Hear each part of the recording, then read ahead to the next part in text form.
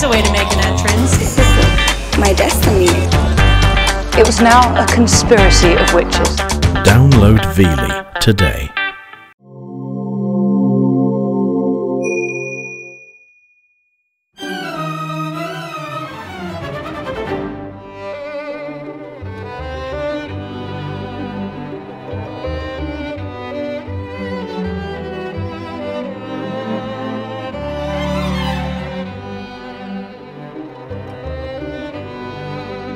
Come with us on a musical journey through some of the most magnificent places on Earth. Great towns and cities of Europe, steeped in history and beauty, and resounding with the stories and music of the world's greatest composers.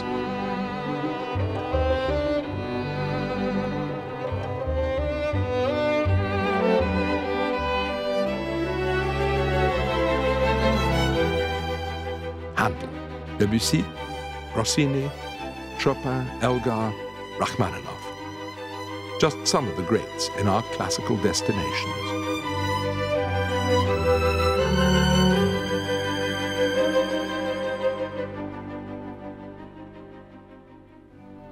Hello, I'm Simon Callow. Welcome to Classical Destinations. Here we are in Moscow. Behind me, the Kremlin, center of Russian power for centuries and centuries, whether Tsarist or communist. Moscow also the home of many great musicians. Among them, Sergei Rachmaninov, perhaps the greatest pianist of the 20th century, one of the greatest conductors, and certainly one of the most loved of all composers, Russian to the depths of his soul. But he never returned here to his native country after the Bolsheviks seized power in 1917. Centuries of oppression by the Tsars had finally ignited revolt as the population, wearied by the ravages of war and the resulting collapse of the economy, could take no more. But for many, one kind of repression was simply replaced by another, something more terrifying altogether: rigid control of how you thought and of how you expressed yourself. For an artist like Rachmaninoff, the prospect was unthinkable.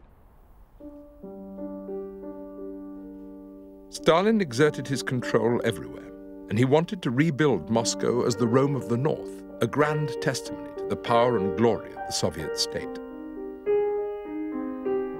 A notable example of what became known as the Stalinist Gothic style is Moscow's magnificent State University building, completed in 1953.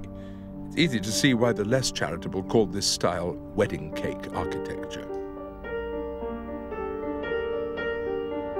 While Stalin's ruthless redesign of his capital saw the destruction of a great many historic buildings, so much has thankfully survived, and Moscow is a rich mixture of styles and periods spanning 1,000 years of history.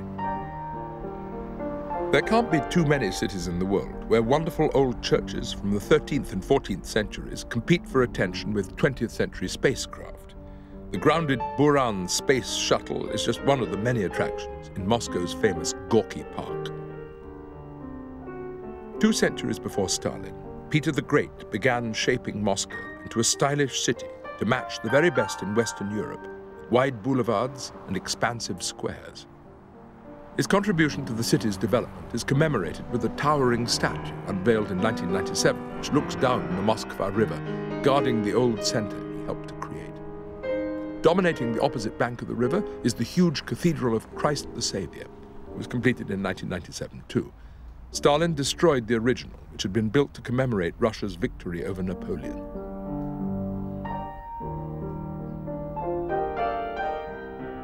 Recent Russian history is, of course, associated with communism, but the country has been deeply religious for centuries, and these beliefs have influenced its art, its literature, and, of course, its music.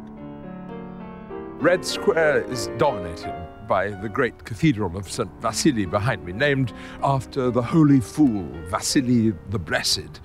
A wonderful honeycomb of small chapels, icons, intense religious feeling. And Rachmaninoff, though a man of the world to his long fingertips, was a deeply pious man, and he paid homage to the Russian Orthodox Church in 2 great settings of the liturgy, which is still widely performed today.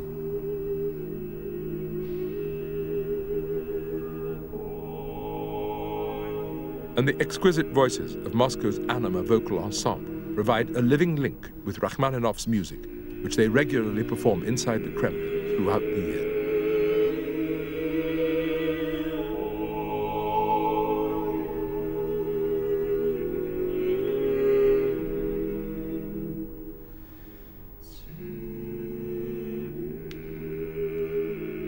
Sergei Vasilyevich Rachmaninov was born in 1873 in the province of Novgorod, roughly halfway between Moscow and St. Petersburg. The family were very wealthy, but not for long. By the time Rachmaninoff was 9, his profligate father had squandered everything. The family estate had to be sold and his parents separated. But there was a silver lining. As an aristocrat, Rachmaninoff could never have been a professional musician. And now, living in St. Petersburg with his mother's family, Rachmaninoff's emerging musical talents were nurtured by his grandmother, who regularly took the boy to church. Here, his love of sacred choral music was born.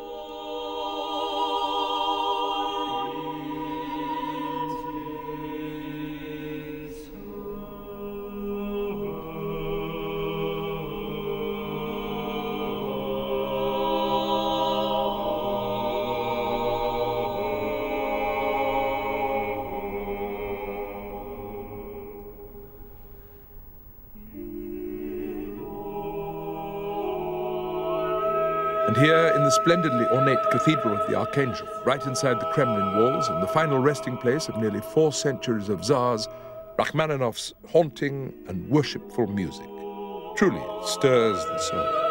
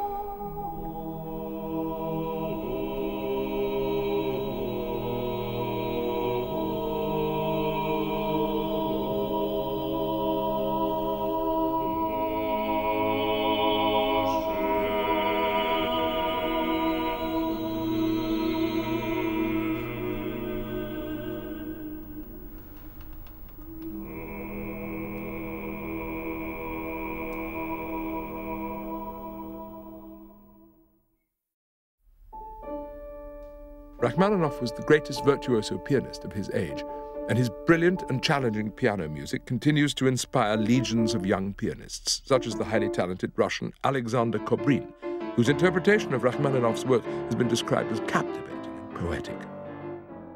Like so many of the great Russian musicians before him, Kobrin studied at the Moscow Conservatory, and in June 2005 won the prestigious gold medal at the Van Cliburn International Piano Competition, playing, among other pieces, Rachmaninoff's Rhapsody on a Theme of Paganini. I've been playing Rachmaninoff since I was a kid, and I'm trying to play it as much as possible. And I love his music. Of course, you could feel all the nostalgia, all his feelings, all his love about his country, about everything. And it's so deep, and of course, it's always a very big challenge for any musician to play his music. Sergei Rachmaninoff was one of the most prodigally gifted musicians who ever lived. Perhaps the greatest pianist of his day, a superb conductor both of opera and orchestral music, and of course, an inspired composer. But he had a rather slow start, as it happens, being a rather sluggish student, until an encounter here at the Moscow Conservatoire with Pyotr Ilyich Tchaikovsky, certainly the greatest composer of his time, a man whose music Rachmaninoff idolized. Rachmaninoff astonished Tchaikovsky by playing again a piece of music he'd heard for the first time at that concert from memory. Tchaikovsky here is shown rather surprisingly conducting, an activity that he detested. In fact, he was so anxious about conducting, so self-conscious, that he formed the impression that when he conducted an orchestra, his head would fall off. So he always conducted with his head in one hand and his baton in the other.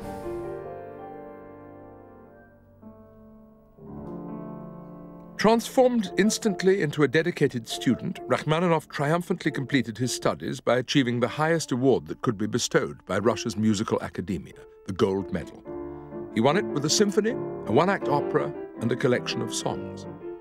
The stage was set for the start of a glittering career and then disaster. The premiere in March 1897 of Rachmaninoff's First Symphony was a debacle.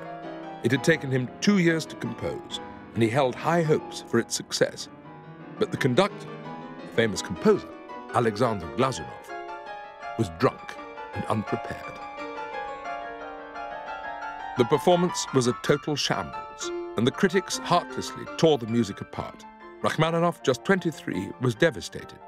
He destroyed the score, swearing never to compose again, and spent the next 3 years fighting the demons of depression and doubt.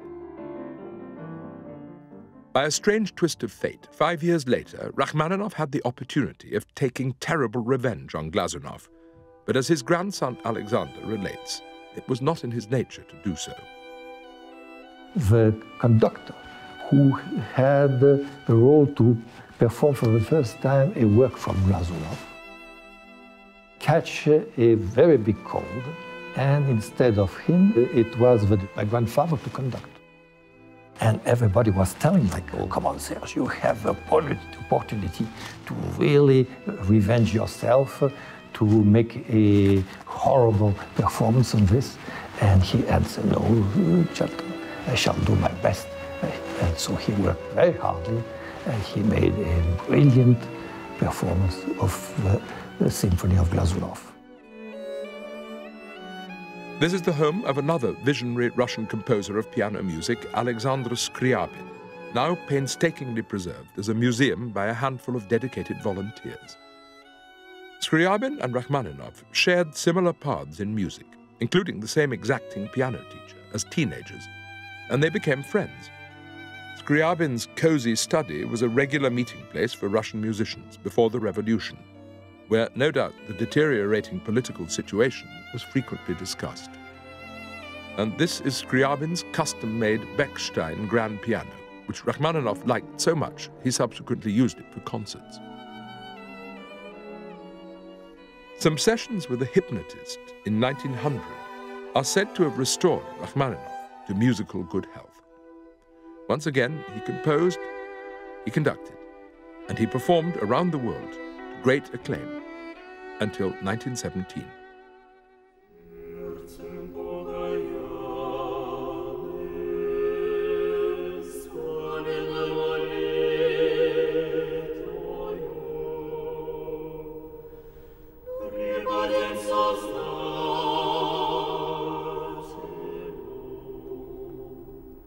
So Rachmaninoff left his native Russia never to return.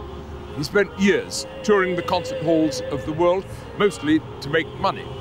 He moved house from Sweden to Paris, finally settling in the United States of America, and he rarely composed during these years.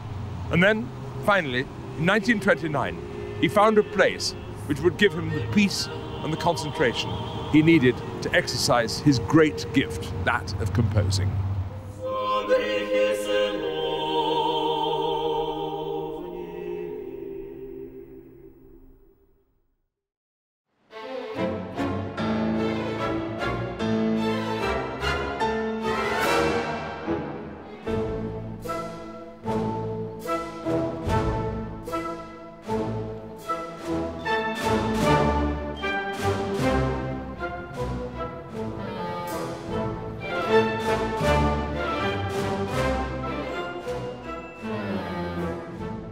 In 1929, Rachmaninoff was visiting a friend in Switzerland, and he ran into another old friend, the great Polish pianist and indeed Prime Minister, Paderewski.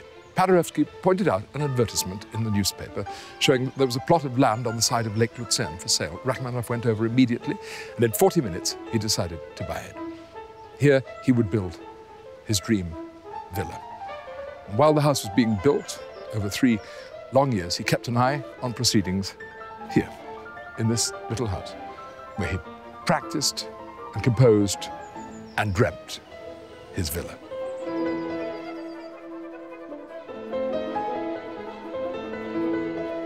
And here it is, the house that Rachmaninoff built for himself. Unexpectedly modern, but very much the house he wanted.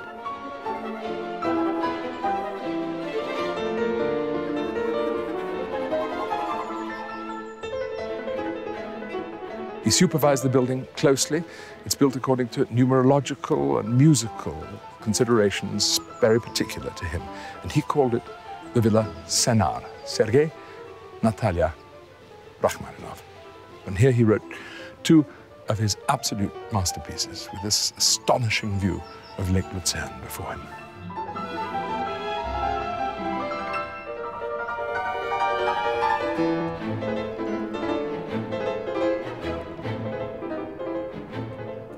Hardly surprisingly, Rachmaninov became both calm and inspired in these surroundings. This is what he looked at every day of his life. Lake Lucerne, listening to the quiet lapping of the boat. Sometimes he took a boat himself, sometimes he swam in the waters. He was very happy here.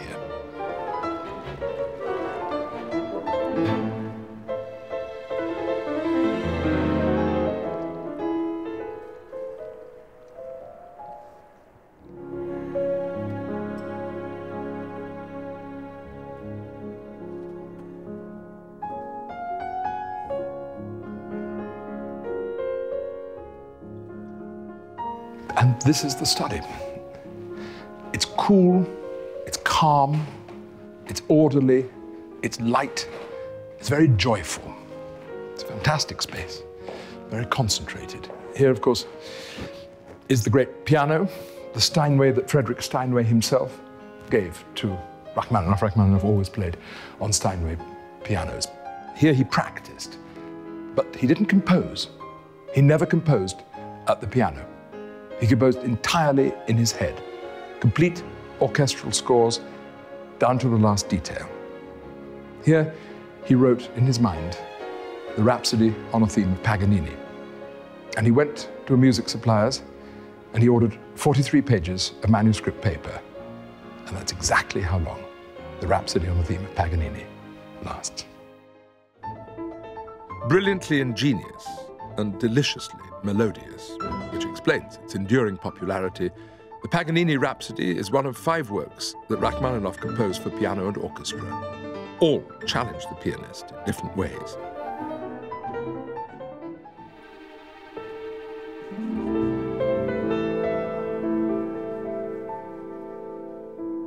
And here are Rachmaninoff's hands, as it were, plaster casts of his actual hands, those legendary hands with their 22-note span, which made him the unbeatable virtuoso that he was. And here, up here on the shelf, are photographs of heroes, admirers, friends. Heroes like Rimsky-Korsakov, Tchaikovsky, admirers like, for example, Thomas Alva Edison there, Joseph Hoffmann, one of the very greatest pianists of his time, whose photograph is inscribed, "Dear Meister von Meister," Master of Masters. It's quite a tribute from a fellow pianist. And Chaliapin, great charm of his, and a highly distinguished man of the arts like Bunin, the poet. And here, a little more surprisingly, perhaps, Noel Coward for Sergei Rachmaninov with admiration, as well he might have. But it does tell us something about Rachmaninoff's celebrity status. He was a star among stars. For many people, the most famous classical musician of the age. Today, this villa is home to Rachmaninoff's grandson Alexander, who, but for a few modern appliances, has kept it very much as it was in the 1930s.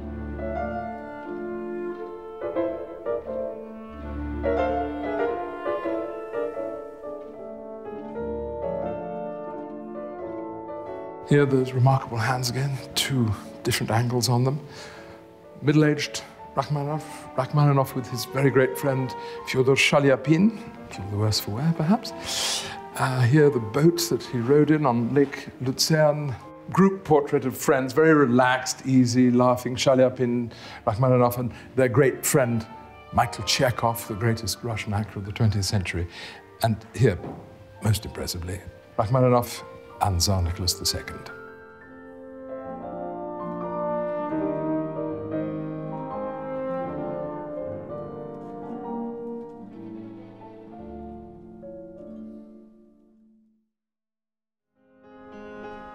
This is Zurich, Switzerland's biggest city, situated at the northern end of Lake Zurich. It's a smart and stylish place, as you might expect, an important banking centre, but surprisingly relaxed as well.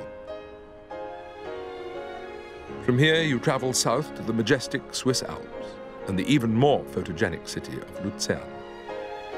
Easily reached from both Zurich and Bern, Lucerne began as a 7th century fishing village, and it's here that the nation of Switzerland began 700 years ago. Its popularity as a tourist destination soared after Queen Victoria visited in 1868. The city's most distinctive landmarks are the 14th century Chapel Bridge, Europe's oldest covered walkway, and the wonderful 13th century octagonal water tower alongside. It's a place full of cultural, religious, and musical history.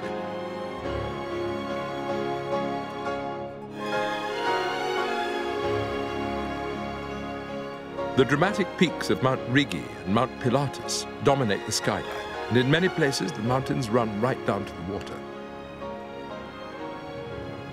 Classic paddle steamers still serve as ferries, including to Vegis at the base of Mount Rigi, from where you can climb the mountain on the famous Witznau-Rigi-Bahn cog railway.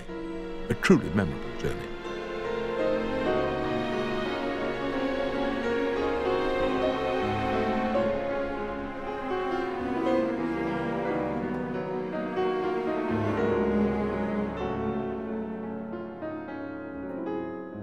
It's easy to see why Rachmaninov loved this place so much and was so inspired by his surroundings.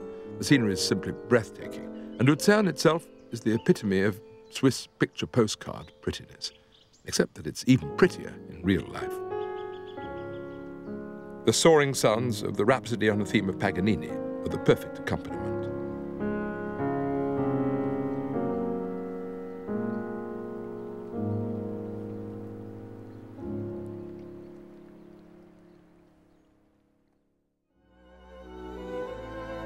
The local community very much took Rachmaninov to heart, as we can see from this splendid statue.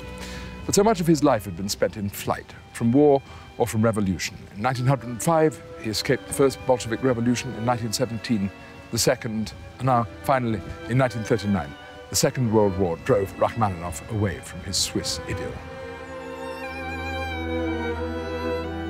Sergei Rachmaninov died in Los Angeles on the 28th of March, 1943, aged 70, and is buried in New York. Such was his utter distaste for what happened in his beloved homeland after 1917, the family continued to refuse all requests to return his remains to Russia.